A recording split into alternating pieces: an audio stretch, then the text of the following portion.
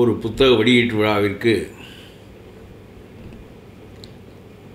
நீங்கள் இந்த புத்தகத்தை வெளியிட வேண்டும் என்று தினமணி ஆசிரியரிடம் நான் கேட்டபோது அவர் 365 நாளும் எனக்கு இதே வேலையாக ஆகிவிடும், இருப்பவர்களெல்லாம் என்னை இதற்கு மட்டும்தான் கூப்பிடுவார்கள், ஆகவே நான் இந்த விழாவிற்கு வருகிறேன், ஆனால் உங்களுடைய புத்தகத்தை என்னால் வெளியிட இயலாது என்று சொல்லி அதை நான் ஒரு கொள்கையாகவே வைத்திருக்கிறேன் என்று சொல்லி அவர்கள் சொன்னார்கள். அதுபோல் அவர்கள் வந்திருக்கிறார்கள். இன்றைக்கு காலையில் தினமணியில் இந்த நூல் வெளியீட்டு விழா குறித்து எழுதியிருக்கிறார்கள். சிறந்தது என்று ஒரு மனிதன் கருதுகின்ற ஒன்றை போற்றுவதற்கு ஒரு பெரிய பெருந்தன்மை வேண்டும். அந்த வகையில் இந்த நூலை பற்றி ஏராளமான தகவல்கள் அரை பக்கத்திற்கு அவர்கள் இன்றைக்கு எழுதி எந்த அரங்கிலே இந்த விழா நடைபெறுகிறது என்று கூட பல பேருக்கு தெரிவித்து இந்த அரங்கு ஏறத்தாழ நிரம்பியதற்கு வைத்தியநாதன் அவர்கள் ஒரு காரணம். ரொம்ப தினமணி ஆசிரியர் ஏஎன் சிவராமன் அவர்களுக்கு பிறகு தினமணிக்கு வாய்த்த மிகச்சிறந்த ஆசிரியர் அவர்கள். அதனால்தான் தினமணியினுடைய முகம் ஏஎன் சிவராமன் காலத்திலிருந்து வைத்தியநாதன் காலம் வரையிலும் மாறவில்லை. பொதுவாக ஆங்கில செய்தித்தாள்களில்தான் தலையங்கம் படிப்பது வழக்கம். அவர்கள்தான் எதையும் ஆழ்ந்து அகன்று அதை எழுதுவார்கள். ஆனால் அந்த வகையில் ஆங்கில நாளிதழ்களுக்கு நிகராக தமிழ் நாளிதழ் ஒன்றில் தலையங்கம் முழுமையாக படிக்கின்ற பழக்கம் எனக்கு உண்டு என்றால் அது தினமணியில் மட்டும்தான். ஆகவே ரொம்ப பாராட்டுகின்ற பெருங்குணம் உடையவர் என்பது மட்டுமல்ல, தினமணி தமிழுக்கு ஆற்றுகின்ற பணி ரொம்ப பெரிது. நெல்லை தமிழில் அவருக்கு ரொம்ப ஈடுபாடு உண்டு. நெல்லை மாவட்டம் தாமிரபரணி இதிலெல்லாம் அவருக்கு ரொம்ப பெரும் ஈடுபாடு. அவர் அந்த பகுதியை சேர்ந்தவர். அந்த வகையில் தமிழை நான் தினமணியிலே பிற்பட்டோருக்கு பிற்பட்டோரே பகை என்று ஒரு கட்டுரை எழுதினேன். அதுதான் நான் எழுதிய முதல் கட்டுரை. அது ஒரு பல ஆண்டுகளுக்கு முன்பு எழுதினேன். பிற்பட்டோருக்கு பிற்பட்டோரே பகை என்று நான் எழுதியதற்கு மிகப்பெரிய காரணம் அது தினமணி வெளியிட்டது. வரிசையில் நின்று அடைந்தவனெல்லாம் விலகி நின்றால்தான் பின்னால் இருக்கின்றவனெல்லாம் அதை பெற முடியுமே தவிர, அடைந்தவனே திரும்ப திரும்ப அடைந்து கொண்டிருந்தால் அந்த 10 குடும்பங்கள் தான் வளர்ச்சி அடையுமே தவிர மீதமுள்ள அதே சமூகத்தைச் சேர்ந்த 90 குடும்பங்கள் பின்தங்கிவிடும். ஆகவே நாம் முற்பட்டவர்களை ஒதுக்கிவிட்டோம். அதை பற்றி இனிமேல் பேச்சே கிடையாது. இனிமேல் பிற்பட்டவர்களுக்கு பிற்பட்டவர்கள் பகையாகாமல் வசதி மிகுந்தவர்கள், ஒரு முறை டாக்டர் ஆனவர், ஒரு முறை இன்ஜினியர் ஆனவர், அவர் விலகிவிட வேண்டும். அடுத்தவன் இன்ஜினியர் ஆக வேண்டும், அடுத்தவன் டாக்டர் ஆக வேண்டும், அதே சமூகத்தைச் சேர்ந்தவர்கள். அப்பொழுதுதான் ஒரு 40-50 ஆண்டு காலத்தில் முழு சமூகமும் வளர்ச்சி பெறும். இன்றைக்கும் பின்தங்கிய சமூகங்களில் ஏழ்மை மிகப்பெரிய அளவுக்கு இருப்பதற்கு காரணம் ஒரு புதிய வட்டம் ஒன்று, வளமான வட்டம் அந்த சமூகத்தில் உருவாகி இருக்கிறது என்பதை தவிர மற்றவர்களெல்லாம் பின்வரிசையில் நின்று கொண்டிருக்கிறார்கள். நம்மை அடைத்து கொண்டிருப்பவர்கள் நம்முடைய சமூகத்தைச் சேர்ந்தவர்கள் என்பது அவர்களுக்கு தெரியாது. இன்னமும் முற்பட்டவர்கள்தான் தங்களை மறித்து வைத்திருப்பதாக அவர்கள் கருதுகிறார்களே தவிர முற்பட்டவர்களின் எண்ணிக்கை என்பது தமிழ்நாட்டில் ரொம்ப குறைவு, 10% குறைவு. ஆகவே ஏறத்தாழ எல்லா வடநாட்டில் நடக்கிற போராட்டங்கள் தென்னாட்டில் நடக்காததற்கு காரணம் தமிழ்நாட்டில் எல்லா பெரிய சமூகங்களும் பிற்பட்டோர் பட்டியலில் தான் இருக்கிறது. வடநாட்டில் மராத்தி போன்ற சமூகங்கள் எல்லாம் அந்த பட்டியலில் இல்லாத காரணத்தினாலே அவர்கள் போராடுகிறார்கள். தமிழ்நாட்டில் இந்த போராட்டம் நடக்காததற்கு காரணம் பெரும்பான்மையான சமூகங்கள் அதிலே தான் இருக்கின்றன.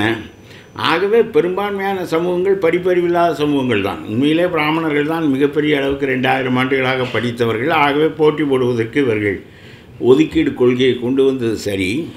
அதற்கு பிறகு 85-90% அதில் இருக்கிறார்கள். அப்புறம் அவன் விலகினால்தான், தன்னால் விலகினால்தான் தான் வர முடியுமே தவிர இனிமேல் நாம் பிராமணனை குற்றம் சொல்வதற்கோ மற்ற சமூகத்தினரை குற்றம் சொல்வதற்கோ வேலை இல்லை. எந்த ஒரு பார்வையும் அரசியலில் இருப்பவன் இல்லாதவன் என்று அமையாத வரையிலும், ஹேவ்ஸ் அண்ட் ஹேவ் நாட்ஸ் என்று அமையாத வரையிலும் பிற்பட்டவர்கள் பிற்பட்டவர்களாக இருப்பார்கள், ஏழைகள் ஏழைகளாகவே இருப்பார்கள். ஆகவே இப்படி பல வகையான கருணாநிதி என்ன கடவுளா என்ற ஒரு புத்தகம் ஒன்றை நான் எழுதினேன். அது புத்தகம் அல்ல, கட்டுரைகளின் தொகுப்பு. அந்த கட்டுரைகள் முழுவதும் தினமணியில் எழுதப்பட்டவை தான். முழுவதும் தினமணியில் எழுதப்பட்டவை தான். எழுத்து சுதந்திரம் கொடுப்பதில் நம்முடைய வைத்தியநாதனை போல துக்ளக் சோவை போல நான் யாரையும் பார்த்ததில்லை. இலங்கையை பற்றி ஈழத்தை பற்றி நான் ஒரு கருத்து வைத்து எழுதுவேன், சோ அதை வெளியிட்டு விடுவார், பிறகு அதுக்கு மறுப்பு அதற்கு பக்கத்திலேயே ஒரு கட்டுரை போடுவாரே தவிர என்னை அந்த கருத்தை மாற்றிக்கொள்ளுங்கள் என்று சொல்ல மாட்டார். ரொம்ப நான் எழுதிய பெருவாரியான கட்டுரைகள் துக்ளக்கிலும் தினமணியிலும் எழுதப்பட்டவை தான். அவையெல்லாம் புத்தகங்களாக வெளிவந்திருக்கின்றன. ஆனால் இப்பொழுது இதை எழுத வேண்டும் என்று என்னுடைய மகன்தான் சொன்னான். ஒரு விதமான கலவை நீங்கள் அதை எழுதி பாருங்கள் என்று சொன்னான், பதிவு செய்யுங்கள் என்று சொன்னான். ரொம்ப அழகாக ஜெயமோகன் அவர்கள் பேசுகிற போது சொன்னார்கள், நான் ஏன் வெற்றி பெற முடியவில்லை என்பதற்கு அவர்கள் வைத்த விளக்கம் மிகச்சிறந்த விளக்கம். அது எனக்கு தெரிந்திருக்கவில்லை நாம் வெற்றி பெற முடியாது என்று. அதற்கு காரணம், மிகச்சிறந்த தலைவர்கள் இந்த மண்ணிலே வெற்றி பெற்றார்கள். என்னை விட படு நேர்மையானவர்கள், என்னை விட மிக சிறந்த தொண்டு மனப்பான்மையுடையவர்கள் வெற்றி பெற்றார்கள். இந்திய அரசியலை மாற்றியவன் காந்தி. இந்த கருத்தை நான் 25 வயதில் பெற்றேன். லூயி ஃபிஷருடைய புத்தகத்தின் வாயிலாக பெற்றேன். அந்த புத்தகம் என்னுடைய வாழ்க்கை போக்கை மாற்றியது. அவர் ஒன்றே ஒன்று சொன்னார், மேக்கிங் ஆஃப் மகாத்மா என்று ஒரு அத்தியாயம் எழுதியிருக்கிறார் லூயி ஃபிஷர். ஒரு கரம்சந்திர காந்தி சாதாரண மனிதன், குஜராத்தி வர்த்தக வகுப்பில் பிறந்த ஒரு மனிதன் மகாத்மாவாக எப்படி உருவாக முடிந்தது என்பதற்கு 2 காரணங்கள் சொல்லுகிறார். ஒன்று, சொல்லுக்கும் செயலுக்கும் இடைவெளி இல்லாமல் வாழ்வது என்று முடிவெடுத்தார். இன்னொன்று, இனிமேல் வாழ்வில் தனி சொத்து வைத்துக் கொள்வதில்லை என்று முடிவெடுக்கிறார். தனி சொத்து வைத்துக் கொள்வதில்லை என்ற முடிவும் சொல்லுக்கும் செயலுக்கும் இடைவெளி இல்லாத முடிவும் அவரை மகாத்மா காந்தியாக உருவாக்கியது. இது 2ம் நம்மால் செய்ய முடியாது, 2ம் செய்யவே முடியாது.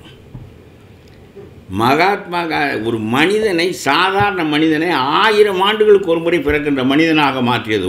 பாரதி சொல்வான், 1000 வருடம் ஓய்ந்து கிடந்த பின்னர் வாராது போல வந்த மாமணி காந்தி.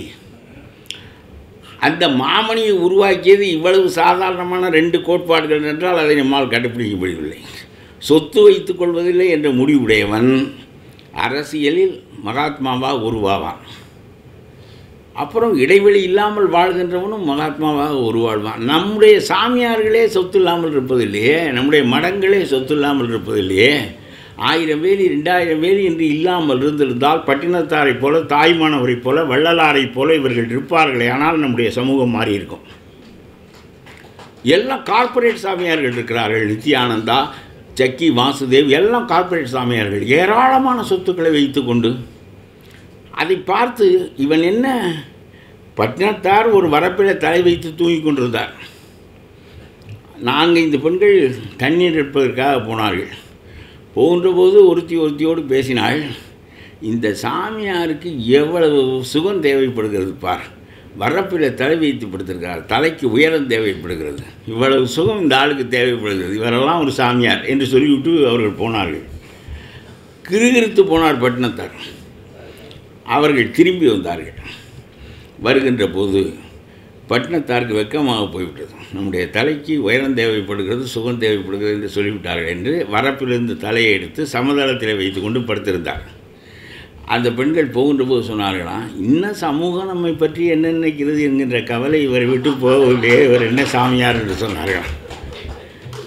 செத்தார் பட்டினத்தார்.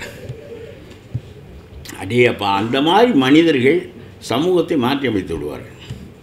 வள்ளலார் தான் நமக்கு வாய்த்த கடைசி மகான், ரமணர். ஆகவே அந்த மாதிரி மனிதர்களை பின்பற்ற வேண்டும் என்று தோன்றும். அவருடைய வீச்சு நம் மீது படும். அது இல்லாமல் இதையெல்லாம் ஒரு பெரிய தொழிலாக்கி, கார்ப்பரேட் நிறுவனங்களாக்கி, இதையெல்லாம் ஸ்பிரிச்சுவல் லைஃப் என்பது கார்ப்பரேட் நிறுவனங்களின் கைக்கு போய்விட்டால் இது இப்படித்தான் வரும். சிங்கப்பூரினுடைய தலைமை அமைச்சர் ஒரு முறை சொன்னார், இந்தியாவினுடைய பாராளுமன்றவாதிகளும் சட்டமன்றவாதிகளும் 50% கிரிமினல்கள் என்று சொன்னார். உடனே நம்முடைய நாடு தன்னுடைய எதிர்ப்பை தூதர் மூலமாக பதிவு செய்தது. அவன் என்ன சொல்லக்கூடாதை சொல்லிவிட்டான், என்ன பொய்யை சொல்லிவிட்டான் என்பதைத்தான் நாம் சிந்தித்திருக்க வேண்டுமே தவிர, அதை விட்டுவிட்டு நாம் நம்முடைய பதிவை, எங்களுடைய நாட்டின் மீது அவதூறு பேசுகிறாய் என்று சொன்னால் எது இருக்கிறதோ அதைத்தானே பேசுவான். ஆகவே காந்தி என்கின்ற மனிதன் இந்தியாவுக்கு வருவதற்கு முன்பு 1000 ஆண்டு இந்த நாடு நாரித்தான் கிடந்தது. காந்தி வந்து தான் பொது வாழ்க்கையில் நேர்மை என்பதை ஏற்படுத்துகிறார், சத்தியத்தை பேசுவதை மரியாதைக்குரியதாக ஆக்குகிறார். இதெல்லாம் நாம் நினைத்து பார்க்க முடியாத ஒன்று. எவனும் கத்தி எடுத்து யுத்தம் செய்துதான் சுதந்திரம் பெற வேண்டும் என்று உலகம் அறிந்திருந்ததே தவிர, ஒன்றும் வேண்டாம், நீ இந்த அரசோடு ஒத்துழைக்காதே, சுதந்திரம் ஓராண்டுக்குள் கிடைக்கும் என்று சொல்ல அவனை தவிர வேறு ஒருவனுக்கும் தெரியாது. நான் கோஆப்ரேஷன் வித் தி கவர்மெண்ட், ஹிட்லரை கூட மண்டியிட வைக்க முடியும் என்று அவர் சொன்னார். நான் cooperation with the government, Swaraj within 1 year என்று சொல்லுகின்ற ஆற்றல் அவருக்கு இருந்தது. ஓராண்டில் நாடே திரண்டு நின்றது. 1921 நாடு சுதந்திரம் அடைந்திருக்கும். சௌரி சௌராவிலே போலீஸ்காரனை எரித்து கொண்டு விட்டார்கள். போலீஸ்காரன் மக்களை அடித்தான், கொன்றான். ஆகவே இந்த மக்கள் கோபம் கொண்டார்கள், போலீஸ்காரனுடைய போலீஸ் நிலையத்தை எரித்து விட்டார்கள். 2 பேர் செத்து போனார்கள். செத்து போனவுடன் காந்தி ஒரு ஆண்டில் சுதந்திரம் பெற்று தருகிறேன் என்று அறிவித்தாரே போராட்டத்தை, சட்ட மறுப்பு போராட்டத்தை, ஒத்துழையாமை போராட்டத்தை, அதை நிறுத்திவிட்டார். நேரு அதை பற்றி எழுதுகிறார், 30 கோடி பேரில் ஒருவன் கூட கிறுக்கனாக இருக்கக்கூடாது என்று காந்தி எதிர்பார்ப்பார், ஆனால் இந்தியாவுக்கு சுதந்திரமே கிடைக்காது என்று சொல்கிறார். எவனாவது ஒருவன் 30 கோடி பேரில் 4 பேர் கிறுக்கன் இருப்பான், அவன் கொளுத்துவான், ஏதாவது செய்வான், இதற்காக ஒரு பெரிய போராட்டத்தை நிறுத்தலாமா என்று கேட்கிறார். மோதிலால் நேரு கேட்டுவிட்டு தனி கட்சியே வைக்கிறார். காந்தி கவலைப்படவே இல்லை. இந்த மக்கள் பக்குவப்படுகின்ற வரையிலும் சுதந்திரம் காத்திருக்கட்டும் என்று நினைக்கிறார். அவ்வளவு மகத்தான தலைவன் இந்தியாவினுடைய போக்கோரு 50 ஆண்டுகள் மாற்றிவிட்டார். அதற்கு பிறகு அரசியலில் தூய்மையான மனிதர்கள் அவர் அழைத்த போது நான் வழக்கமாக முன்பு பேசியது ரொம்ப புகழ்பெற்ற வாசகம் ஒன்று உண்டு. அது துக்குளக் விழாவிலே நான் பேசினேன். காந்தி அழைத்தார், நாட்டில் உள்ள யோக்கியனெல்லாம் நம்மைத்தான் அழைக்கிறார் என்று உள்ளே வந்து விட்டான். அயோக்கியனெல்லாம் இந்த கிழவன் நம்மை அழைக்கவில்லை என்று ஒதுங்கி விட்டான். பின்னால் வந்த தலைவர்கள் இளைஞர்களை அழைத்தார்கள். எல்லா அயோக்கியனும் தலைவர் நம்மைத்தான் கூப்பிடுகிறார் என்று உள்ளே வந்து விட்டான். எல்லா யோக்கியனும் இந்த அழைப்பு நமக்கில்லை என்று ஒதுங்கி விட்டான் என்று சொல்லி, காந்தி அழைத்தபோது தேவர் சமூகம் முத்துராமலிங்க தேவரை கொடுத்தது, நாடார் சமூகம் காமராஜை கொடுத்தது, பார்ப்பன சமூகம் ராஜாஜியை கொடுத்தது, ரெட்டியார் சமூகம் ஓபி ராமசாமி ரெட்டியாரை கொடுத்தது. ஒவ்வொரு சமூகமும் தன்னில் இருந்த மிகச்சிறந்த மனிதர்களை பொது வாழ்க்கைக்கு அளித்தது. பின்னால் வந்த தலைவர்களும் அழைத்தார்கள். அப்பொழுது அவர்களுக்கு தேவையான ஆளும் எங்களிடம் இருக்கிறார் என்று சொல்லி எல்லா அயோக்கியர்களையும் ஒட்டுமொத்தமாக அந்த கட்சிகளுக்கு இதே சமூகங்கள் அளித்தன. ஆகவே எல்லாவற்றிலும் நல்லவனும் இருப்பான், கெட்டவனும் இருப்பான். அழைக்கின்ற தலைவனை பொறுத்து நல்லவன் உள்ளே வருவான் அல்லது கெட்டவன் உள்ளே வருவான் என்கின்ற போக்கை நாம் பார்க்கின்றோம். ஆகவே காந்தி தான் பெரிய வியப்பு. அந்த காந்தியை பற்றி நான் படித்த புத்தகங்களிலே மிகச்சிறந்த புத்தகம் முதலிலே ஒன்று தான். 30-40 ஆண்டுகளுக்கு அந்த ஒரு புத்தகம்தான் வேத புத்தகமாக நான் திரும்பி பார்ப்பேன், லூயி ஃபிஷர் புத்தகத்தை. அதற்கு பிறகு அதற்கு நிகரான இன்னொரு புத்தகத்தை எழுதியவர் ஜெயமோகன். இன்றைய காந்தி என்று எழுதியிருக்கார். நீங்கள் அந்த புத்தகத்தை படித்திருக்க மாட்டீர்கள். காந்தியை பற்றி பல அரிய செய்திகளை நான் இவர் எழுதிய புத்தகத்தில் புதுமையாக நான் தெரிந்து கொண்டேன். ரொம்ப சிறந்த புத்தகம். காந்தியை போற்றி அவர் எழுதியிருக்கிறார். ரொம்ப சிறந்த புத்தகம். லூயி ஃபிஷருக்கு அடுத்து வைத்து மதிக்கத்தக்க மிகச்சிறந்த புத்தகம் அது. நிறைய எழுதுகிறார். எவ்வளவு நேரம்தான் படிப்பாரோ, எவ்வளவு நேரம்தான் எழுதுவாரோ, தூங்குவாரோ மாட்டாரோ, குடும்பம் நடத்துவாரோ மாட்டாரோ, ஒன்றுமே இவரே எழுதி குவிக்கிறார்.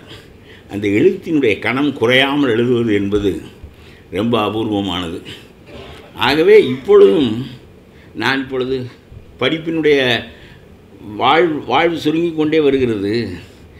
இருட்டுகின்ற நேரம் வந்துவிட்டது. ஆகவே மாலை பொழுதுக்கு வாழ்க்கையில் வந்துவிட்டோம் என்று என்னுடைய படிப்பு முறையை நான் ரொம்ப சுருக்கி கொண்டு விட்டேன்.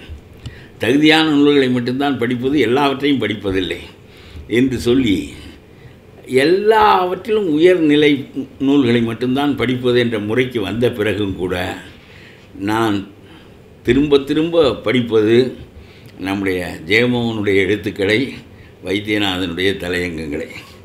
ஆகவே இதெல்லாம் ஒரு காலத்தின் வளர்ச்சி நிலையில் இதுபோல் சில பேராவது இருக்கிறார்களே என்று நாம் மகிழ்கிறோம். எழுத்து நாட்டினுடைய போக்கை மாற்றிவிடும். ஒரே ஒரு அன்டு திஸ் லாஸ்ட் என்ற புத்தகத்தை ஜான் ரஸ்கின் எழுதினான். அந்த புத்தகத்தை காந்தியிடம் ஒருவர் கொடுத்து ராத்திரி பயணத்துக்கு துணையாக இருக்கும் என்று ரயில் ஏற்றி விட்டபோது கொடுத்தார். அந்த புத்தகம் காந்தியை மாற்றியது.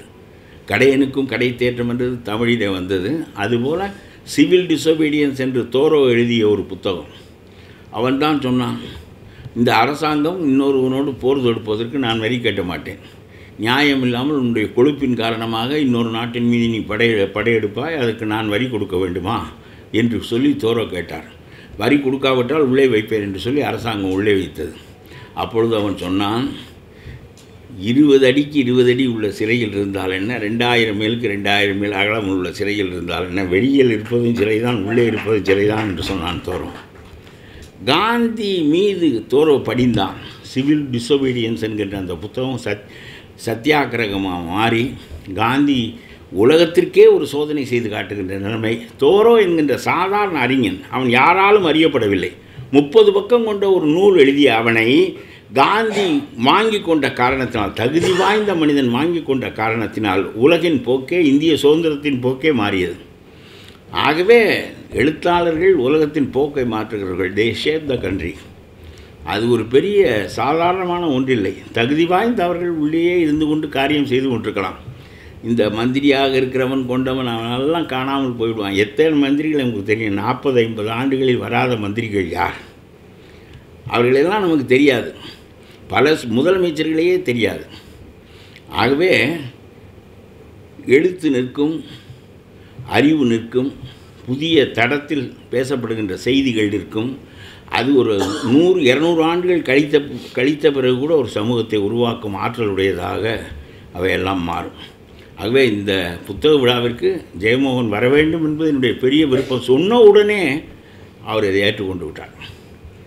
சொன்ன உடனே ஏற்றுக்கொள்ளவில்லை கே. வைத்தியநாதன். சொன்ன உடனே அவர் ஏற்றுக்கொண்டார். வைத்தியநாதன் ஏற்றுக்கொள்ளாதற்கு பெரிய காரணம் உண்டு. அவரை தினந்தோறும் அழைப்பார்கள் என்று அவர் சொன்னார்.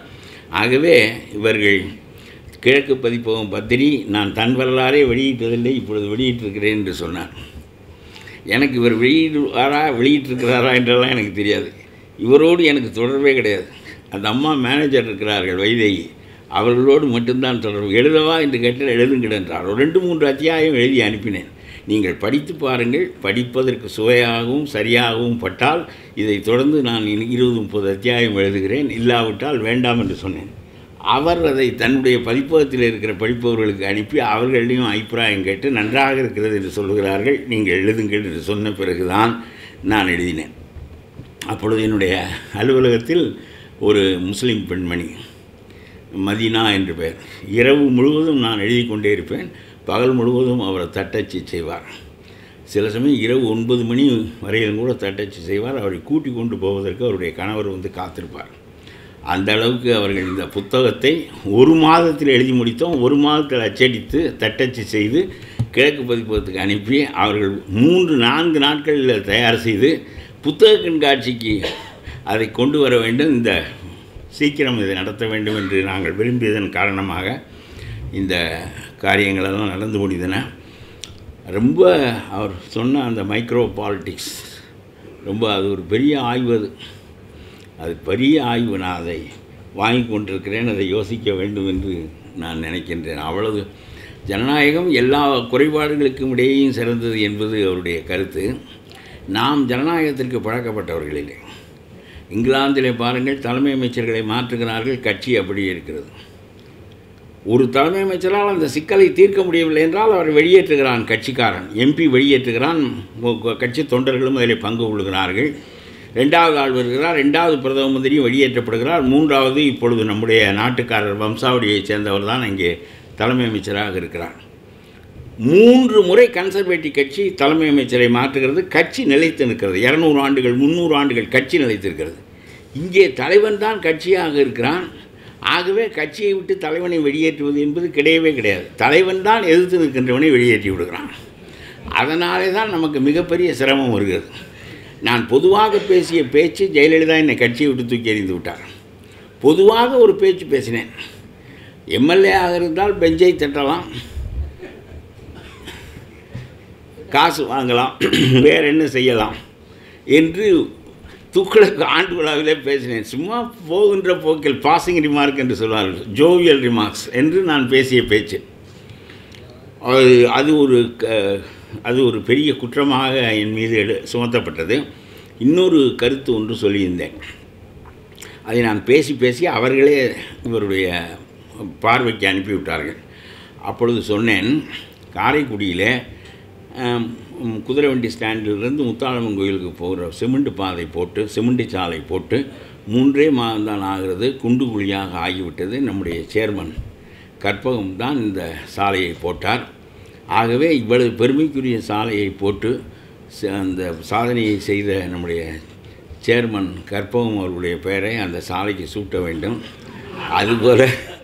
அதுபோல் காரைக்குடி ரயில்வே ஸ்டேஷனிலிருந்து இடைத்தெரு வரையிலும் ஒரு சிமெண்ட் சாலை போடப்பட்டது. 1954 என்று நினைக்கிறேன்.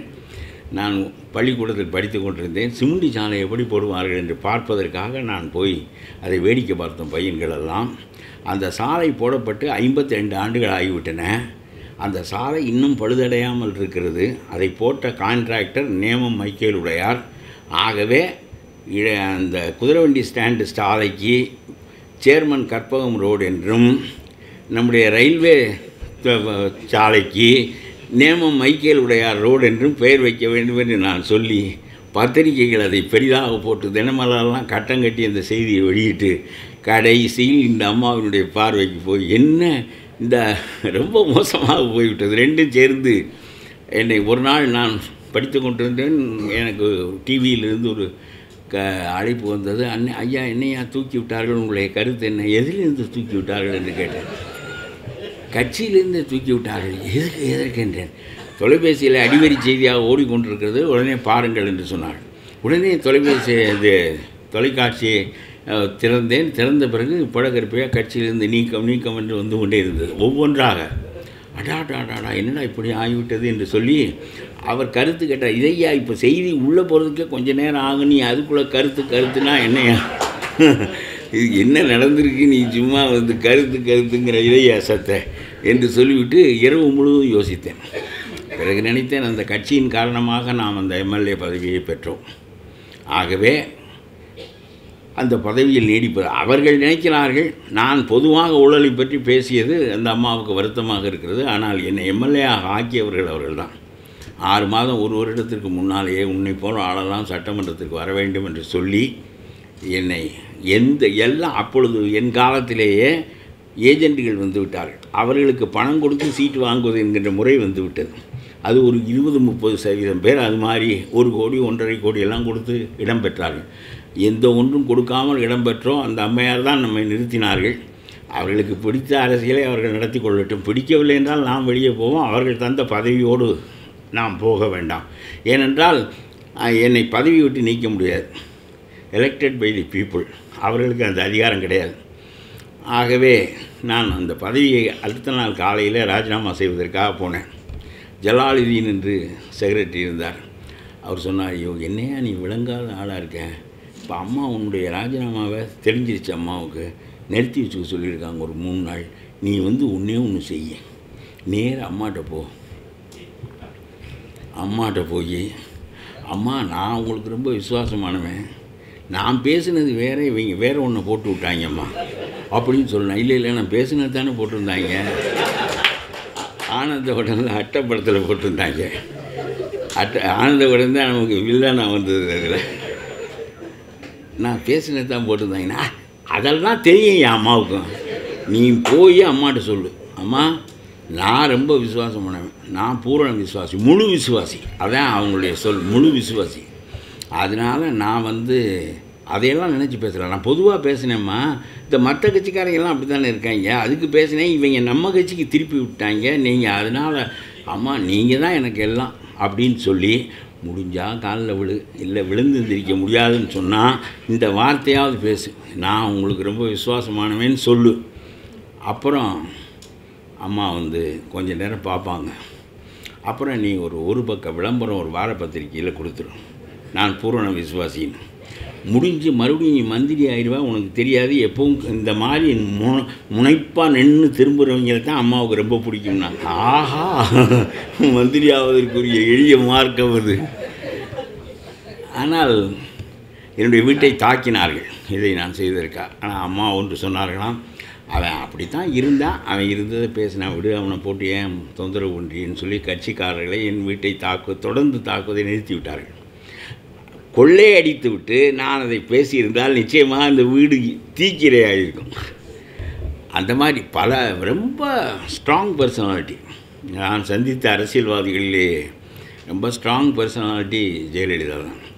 நான் ஒரு முறை ஈழப் போராட்டம் சம்பந்தமாக அவர்களுக்கு ஒரு யோசனை சொன்னேன்.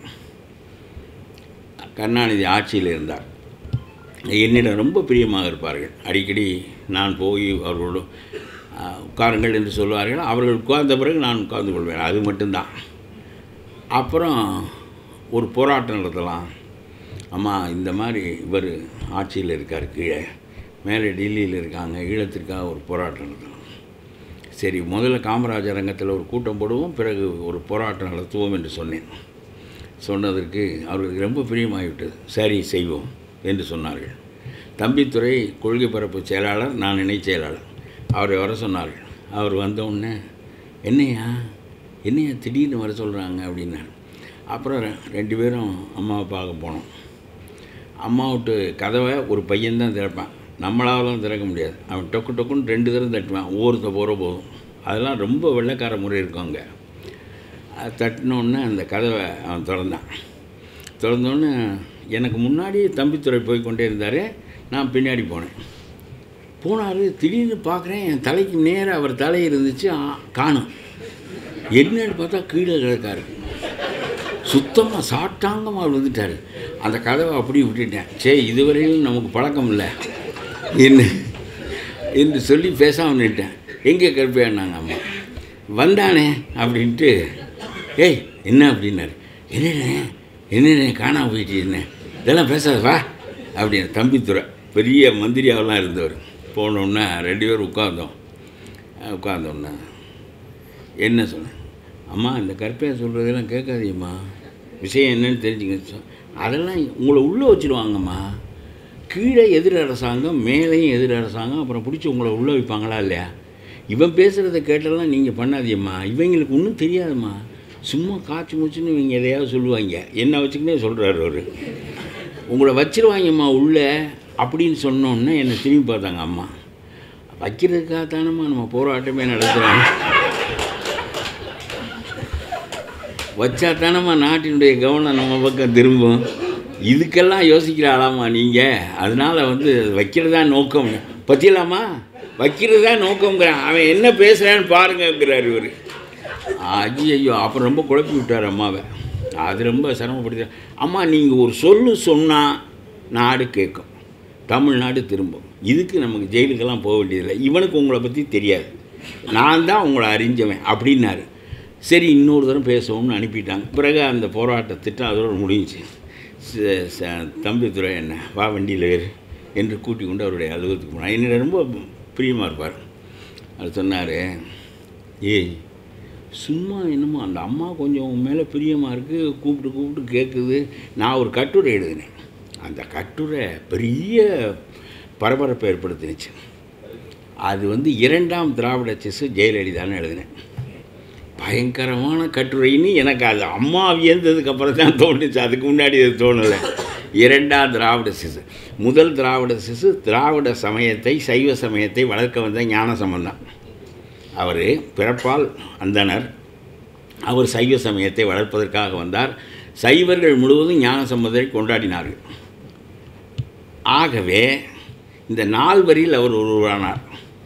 அவர் ஆரியராகிய ஞான சம்பந்தர் திராவிட மதமாகிய அதை வளர்க்க வந்த காரணத்தினால் கோபப்பட்ட நம்முடைய ஆதிசங்கரர் அவர் ஒரு திராவிட சிசு என்று சொல்லிவிட்டார்.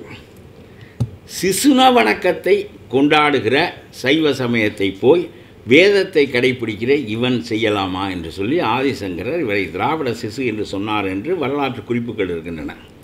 அதை அடிப்படையாக வைத்து ஒரு ஞான சம்பந்தர் திராவிட சமயத்துக்குள் நுழைந்து 4 குறவர்களில் ஒருவராக ஆனார். அதுபோல் ஒரு பார்ப்பன எப்படி திராவிட இயக்கத்திற்குள் நுழைந்து தலைவராக ஆக முடியும்? இவரும் பிறப்பால் ஆரியர், வளர்த்தது திராவிட இயக்கத்தை, திராவிட இயக்கம் ஏற்றுக்கொண்டது, ஞான சம்பந்தரை ஏற்றுக்கொண்டது போல் இவரையும் ஏற்றுக்கொண்டது. இவர் 2ஆம் திராவிட சிசுன்னு எழுதினேன்.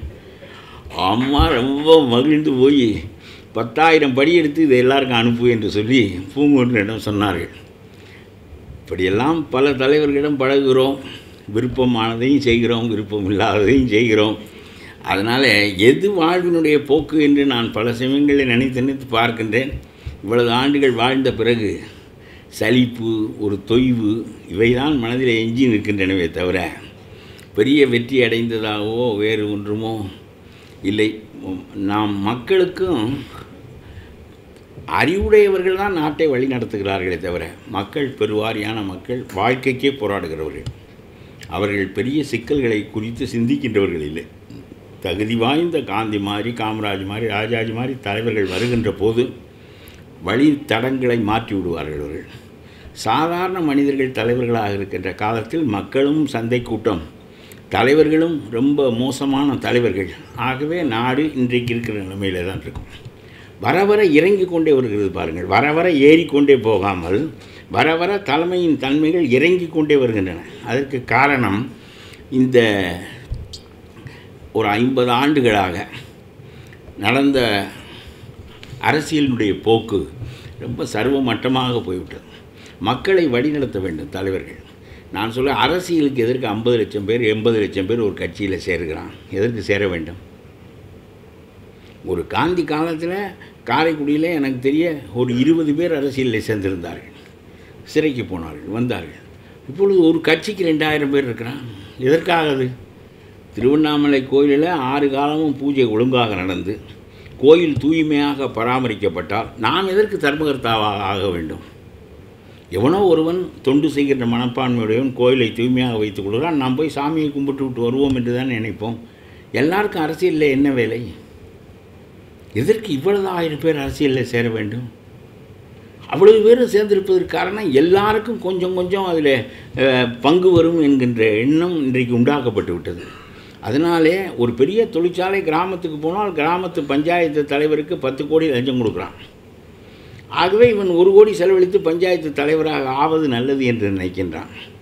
ஆகவே இப்படியே ஒரு போக்கு போனால் உங்களுக்கு சொல்லுகிறேன், இவன் 1000 கொடுக்கட்டும், 500 கொடுக்கட்டும், அப்புறம் 3 ஃபேஸ் கரண்ட் வாங்க போகின்ற போது அதுக்கு 50,000 கொடுக்க வேண்டும் என்று சொன்னால் இவனுக்கு அறிவில் தைக்க வேண்டும். 50,000 எதற்காக? இவனுடைய உரிமை அது. 3 ஃபேஸ் கரண்ட்டுக்கு உள்ள பணத்தை கட்டப்போகிறான். அவனுக்கு 3 ஃபேஸ் கரண்ட் வர வேண்டும். அதற்கு 50,000 லஞ்சம் கொடுக்க வேண்டும் என்று சொன்னால் உரைக்கவில்லையே. ரெண்டாவது, மாற்று அமைப்பு இல்லாத போது நீங்கள் எதையும் மாற்ற முடியாது. அந்த இவன் இருக்க வேண்டும், இல்லாவிட்டால் அவன் 2 பேருக்கும் தான் எல்லா இடத்திலும் நிற்பதற்கு வசதியும் ஏராளமான ஆள் பலமும் இருக்கிறது என்ற கருத்து வந்துவிட்டால் 10 பேரை வைத்துக்கொண்டு கட்சி நடத்துகிறவன் தேர்தலில் நிற்க முடியாது, இவன் போய் விடுவான். ஆகவே நாம் வாக்களித்து வீணாக போய்விடும் என்று சொல்லி மாற்று அரசியலுக்கு வழியே இல்லாமல் போய்விடுகிறது. எனக்கு தெரிய தமிழ்நாட்டு மாற்று அரசியலில் எம்ஜிஆர் ஒரு தான் புதிதாக நுழைந்து அந்த ஆட்சியை கைப்பற்றினார். அப்புறம் 3 கட்சியில் ஒரு கட்சி தொய்ந்து மறுபடியும் 2 கட்சி அரசியலுக்குள்ளே வந்து விட்டது. ஆகவே சொல்கிறேன், அமெரிக்காவில் போல நம்முடைய நாட்டினுடைய ஒரு சட்டம் ஒழுங்கும் இந்த நாட்டிலே கிடையாது. நான் இதை நிறைய தரம் பார்த்துருக்கிறேன். ஒரு வழக்கு என்று உங்களுக்கு பதிவு செய்யப்பட்டால் இந்த வழக்கை நடத்துவதற்கான உரிமை மாநில அரசுக்கு கையில் தான் இருக்கிறது. ஆகவே ஒரு மந்திரி ஊழல் செய்கிறார் என்று சொன்னால் இந்த வழக்கை தொய்ய வைப்பதா எல்லாம் சர்க்கார் வக்கீல் கையில் இருக்கிறது, போலீஸ் அவர்கள் கையில் இருக்கிறது. அவர்கள்தான் எஃப்ஐஆர் பதிவு செய்ய வேண்டியவர்கள். அவர்கள் தொலைத்து பதிவு செய்வார்கள். இன்னொன்று, சர்க்கார் வக்கீல் அதுக்கு கடுமையாக வாதிட வேண்டும். சர்க்கார் வக்கீல் இவர்கள் நியமிக்கிறாள். ஆகவே போலீஸும் செயல்படாது, சர்க்கார் வக்கீலும் செயல்பட மாட்டார்.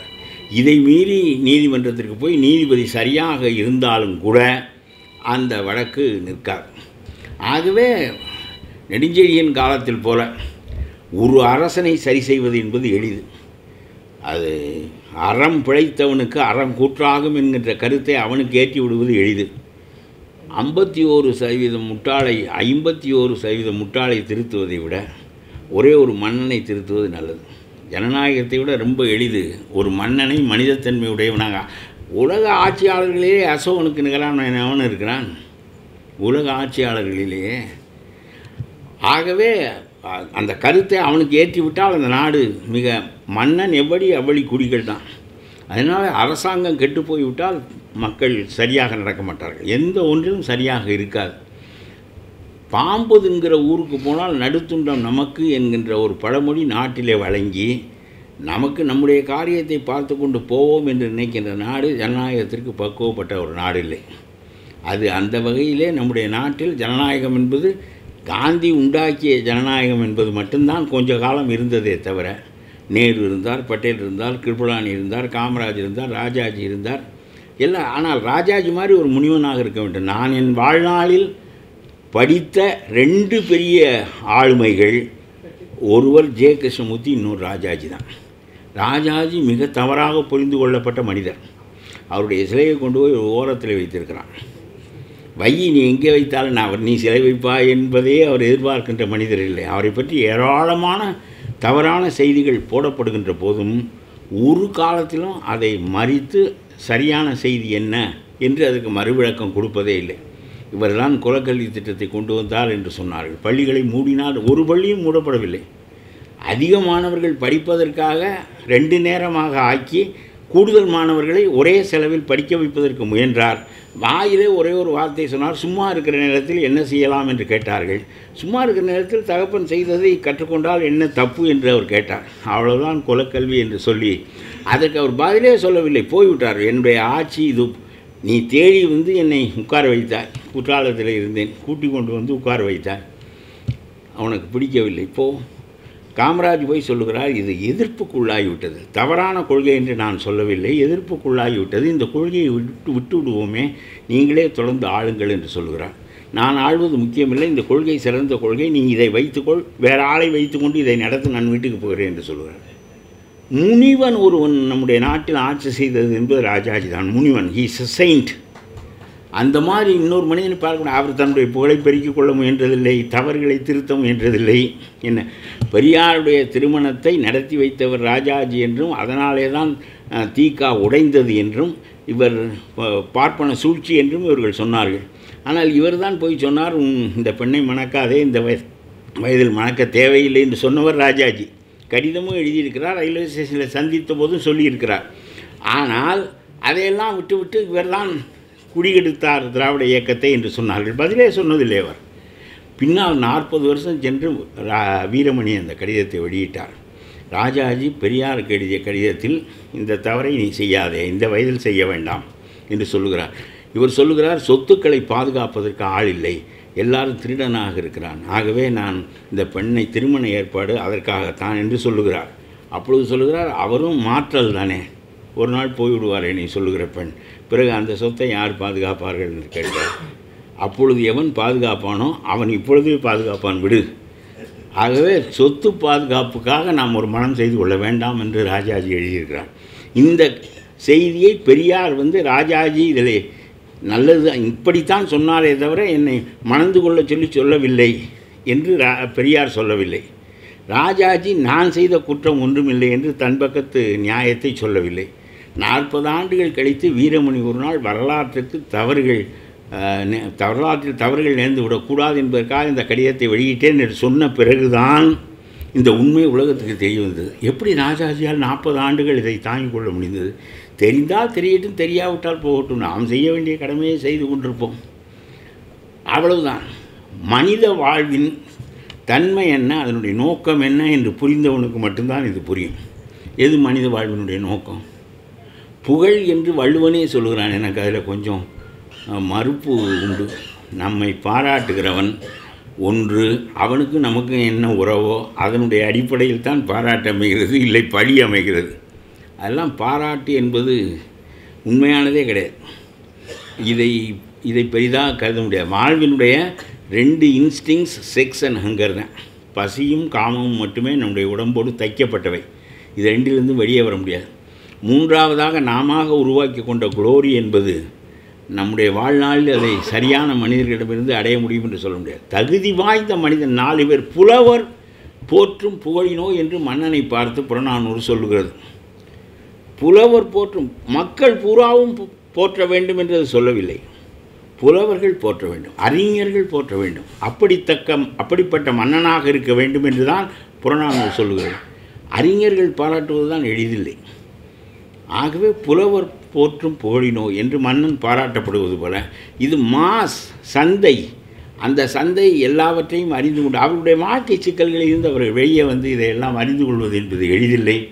ஆகவே ஜனநாயகம் என்பது இப்படியே போய்கொண்டிருக்கிறது என்பதை தவிர 2 கட்சி ஜனநாயகம் என்பது இங்கிலாந்தில் போல அமெரிக்காவில் போல இருக்குமானால் அங்கேயும் எல்லா பித்தலாட்டங்களும் நடக்கின்றன என்றாலும் கூட இது போன்ற நிலைகளில், இந்தியா போன்ற நிலைகளில் அது ரொம்ப இன்னும் எவ்வளவோ சிறப்பாக கொண்டு வந்திருக்கலாம். தகுதி வாய்ந்த தலைவர்கள் இல்லாமல் போய்விட்டார்கள் என்பதுதான் நான் வாழ்வினுடைய போக்காக ஒரு 50 ஆண்டுகள் நாம் என்ன செய்தோம் என்று நினைத்து பார்த்தால் செய்ததாக ஒன்றும் தோன்றவில்லை. போராடினேன், 10 தடவை சிறைக்கு போயிருக்கிறேன். 10 தடவை சிறைக்கு போயிருக்கிறேன். என்னை தடியால் அடித்தார்கள், என்னுடைய உள்ளங்கை எலும்பு முறிந்தது. அப்புறம் 19 நாட்கள் நான் உண்ணாவிரதம் இருந்திருக்கிறேன். என்ன அதனால எல்லாம் பயன்? கொஞ்ச நாள் குடிநீர் காவலர் என்று சொன்னார்கள் ஒரு 10 பேர். பிறகு எனக்கு மட்டும்தான் இப்பொழுது அது ஞாபகம் இருக்கிறதே தவிர வேறு யாருக்கும் ஞாபகம் இல்லை. 19 நாள் உண்ணாவிரதம் இருந்தவங்க எனக்கு மட்டும்தான் நினைவு இருக்கிறது. அதெல்லாம் ஒன்று. அந்த தொண்டு அரசியல் என்பது இன்றைக்கு ஏறத்தாழ இல்லை. எவ்வளவோ என்னை ஒரு நீதிபதி ஊரை நான் பேசுகிற பேச்சு கலக்குகிறது என்று சொல்லி ஊருக்கு வெளியே என்னை அப்புறப்படுத்தினார் ஒரு நீதிபதி. 21 நாட்கள் நான் சாக்கோட்டையில் போயிருந்தேன். என்னென்ன செய்யவில்லை, அடித்தார்கள், கையெழும்பு முறித்தார்கள், ஊரை விட்டு வெளியேற்றினார்கள். 19 நாள் உண்ணா நோன்பு இருந்தேன். 10 தடவை சிறை இருந்தேன். ஒன்றும் இல்லை. கடைசியில் அவன் அந்த கட்சியில் இருந்தான், இந்த கட்சியில் இருந்தான் என்று சொல்வார்களே தவிர அது உண்மை என்பது எந்த விதமான நெருக்கடி நிலையை எதிர்த்து தான் அரசியலுக்கு வந்தேன். சேவ் இந்தியா, சேவ் டெமோக்ரஸி என்ற முழக்கம் பெரிதாக வைக்கப்பட்டது. இந்திரா காந்தியினுடைய அந்த எமர்ஜென்சியை எதிர்த்து காமராஜருக்கு பின்னால் நான் வந்தேன். அதனாலே நெருக்கடி நிலையை எதிர்த்து ஒரு முறை. அப்புறம் நான் தேசிய கட்சியிலே இருந்தேன். மொரார்ஜி தேசாய்க்கு மொழிபெயர்க்கின்றனாகலாம் இருந்தேன். அதற்கு பிறகு அவர் ஈழத்தின் மீது கொண்டிருந்த கருத்து, ஜெயவர்தனா இஸ் மை ஃப்ரெண்ட் என்று சொன்னபோது தேசியம் என்பது இன ஒடுக்கல் கொள்கை என்று சொல்லி அதை விட்டு வெளியே வந்தேன். தேசியம் என்பது இன ஒடுக்கல் கொள்கை. தேசியம், அவர் நேஷனாலிசம் is more important than any other thing என்று மொரார்ஜி அப்பொழுது பேசினார். ஆகவே இரண்டாவது கருத்து, தேசியம் என்பது இன ஒடுக்கல் கொள்கை என்று ஈழத்திற்காக வெளியே வந்தேன். இப்படி 2-3 தடவை, ஒரு தடவை நான் ஊழலை பற்றி பேசிவிட்டேன் என்பதற்காக ஜெயலலிதா கோபம் கொண்டு கட்சியை விட்டு நீக்க நான் அந்த பதவியை ராஜினாமா செய்துவிட்டு வெளியே வந்தேன். அதனால் என்னென்னவோ செய்தோம், என்னென்னவோ பண்ணினோம் என்று பார்த்தால் ஒன்றும் ஒரு நிறைவும் கிடையாது. ஒவ்வொரு நாளும் ஒரே மாதிரியான வாழ்க்கை தான். நம்முடைய பொழுதுகள் கழிந்து விட்டன. ஒவ்வொரு நாளும் தேதி கேலண்டரில் கிழிபடுகின்ற போது நம்முடைய வாழ்வு சுருங்கி கொண்டே வருகிறது. என்ன இதில் சிறப்பாக செய்ய வேண்டும் என்று நினைத்தால் ஒன்றும் செய்வதற்காக தெரியவில்லை. எனக்கு வாழ்க்கை கடைசியாக ஒன்று தோன்றியது, ஒன்றுமே செய்ய வேண்டாம், எதற்கும் போராடுவது, போவது, பாடுபடுவது, சிறையில் இருப்பது, இதெல்லாம் என்னதான் செய்யலாம் என்றால் புகழுக்குரிய செயல் ஒன்று தான். இந்த அணில் பிள்ளைக்கு அணில் பிள்ளை என்று பெயர். அணில்னு சொல்லிவிட்டு நிறுத்த வேண்டியதானே. அணிலுக்கு அணில் பிள்ளை என்று பெயர். நம்முடைய மக்கள் அணில் பிள்ளை என்று தான் சொல்வார்கள். ஒரு தீங்கும் எதற்கும் செய்யாத ஒரு பிராணி அணில். ஒரு தீங்கும் ஒரு உயிருக்கும் செய்யாது. ஒரு பூச்சியை சாப்பிடாது, பழத்தை தான் சாப்பிடும். எந்த உயிருக்கும் தீங்கு செய்யாத அணிலை, அதனால் வேறு பயன் ஒன்றும் கிடையாது. தீங்கு செய்யாமல் இருக்கிறது என்பதற்காக அணிலை தன்னுடைய பிள்ளைக்கு சமமாக நினைக்கிறார்கள். அதே மாதிரி பாம்போடு போராடி பாம்பை வீழ்த்தி நம்மை நச்சு உயிர்களிடமிருந்து காக்கின்ற கீரியை பிள்ளை என்று சொல்கிறார்கள். அணில் பிள்ளை என்று தான் சொல்வார்கள், கீரி பிள்ளை என்று தான் சொல்வார்கள். அதுபோல் ஒரு தேங்காயை நட்டு வைத்து 5 ஆண்டுகள் வளர்த்தால் ஒரு பிள்ளையை வளர்த்து பின்னால் அவன் பயன் தருவது போல இந்த தென்னை மரம் நமக்கு பலன் தரும் என்கின்ற காரணத்தினால் ஒரு மரத்தையும் தென்னம்பிள்ளை என்று சொன்னார்கள். ஆக பாருங்கள், அணில் பிள்ளை தீங்கு செய்யாத உயிர், கீரி பிள்ளை நச்சு உயிர்களோடு போராடுகின்ற தன்மையுடையதும் நம்முடைய சொந்த பிள்ளையாக கருதப்படுகிறது. தென்னம்பிள்ளை நம்முடைய சொந்த பிள்ளையாக கருதப்படுகிறது. மக்கள் எதை மதிப்புக்குரியதாக கருதுகிறார்கள் என்றால், தீங்கு விளைவிக்காத ஒரு மனிதனாக ஒரு மனிதன் வாழ்ந்து முடிந்தாலே அவன் மிகச்சிறந்தவன் தான். அதற்கு மேல் ஒன்றும் செய்ய வேண்டாம். சும்மா சாதனை போராட்டம் என்பதெல்லாம் ரொம்ப பிரமாதமாக பட்டினத்தார் ஒரு பாட்டு சொல்வார். என்ன உண்டதையே உண்கிறோம், உடுத்தியதையே உடுத்துக்கிறோம், கண்டதையே காண்கிறோம், கேட்டதையே கேட்கிறோம், பேசியதையே பேசுகிறோம், பேசியவர்களோடையே பேசுகிறோம் என்று சொல்வார். இப்படி வாழ்க்கை கடிந்து விட்டதே என்று சொல்வார். உண்டதே உண்டும் உடுத்ததே உடுத்தும், உண்டதே உண்டும் உடுத்ததே உடுத்தும், கண்டதே கண்டும் கேட்டதே கேட்டும், உரைத்ததே அடுத்தடுத்து உரைத்தும், கழிந்தன கடவுள் நாள் எல்லாம் என்று சொல்வார். எனக்கு ரொம்ப பிற்காலத்தில், அப்புறம் சின்ன வயதாக இருக்கிறபோது எனக்கும் எல்லா பயல்களையும் போல சாமியெல்லாம் இங்கே இருக்கிறார், எப்படி எழுதினார் கருணாநிதி பற்றிலாம். அம்பாள் எந்த காலத்தில் நான் பேசினாள் அறிவு கேட்டவனே, ஆமாம் அம்பாள் எந்த காலத்தில் பேசுவாள் என்பதெல்லாம் பெரிய மயக்கமாக சின்ன வயதிலிருந்து. ஆனால் நான் எப்பொழுதும் திராவிட இயக்கத்தில், நான் காந்திய வழியிலே தான் சின்ன வயதிலிருந்து பயிற்சி பெற்றேன். அப்பொழுது ஒன்று சொன்னார்கள், பிரம்மாவினுடைய நாக்கிலே சரஸ்வதி இருப்பது மெய்யானால் அவள் மலஜலம் கழிப்பது எங்கே எங்கே என்று என்எஸ் கிருஷ்ணன் ஒரு பாட்டு பாடினார். இதை என்னோடு படித்த ஒரு பையன் சொல்லிவிட்டான். அவனை ரொம்ப மேதை என்று நான் நினைத்து விட்டேன். ஆமாம், எப்படி அவள் சரஸ்வதி அதை கழிக்க முடியும் என்று. பின்னால் இவர்கள் அண்ணாவினுடைய நெஞ்சிலே பிற தலைவர்களின் படத்தை எல்லாம் போட்டார்கள். இவர்களெல்லாம் எங்கே கழிப்பார்களோ அங்குதான் சரஸ்வதியும் கழித்திருப்பாள் என்று எனக்கு தோன்றியது. அறிவு என்பது ஒரே ஒரு செய்தி மட்டும் சொல்லிவிட்டு நான் இவ்வளவு அறிஞர்கள் பேசிய சபை ஏற்புரை என்று வந்தேன். ஒன்றே ஒன்று, இவர் நம்முடைய ராமலிங்கம் பேசுகிற போது ஒன்று சொன்னார். சிவனடியான் வேடம் பூண்டு ஒருவன் வந்தான், வந்து மெய்யநாதனை குத்துகிறான். இவன் வஞ்சகன் கபடன், ஆகவே இவனை வெட்டி வீழ்த்துவேன் என்று தத்தன் புறப்படுகிறான், அவருடைய மெய்க்காப்பாளன். அப்பொழுது நீ அவனை ஒன்றும் செய்யாதே தத்தா, அவன் நமக்குரியவர் என்று மெய்யநாதன் மன்னன் சொல்லுகிறான்.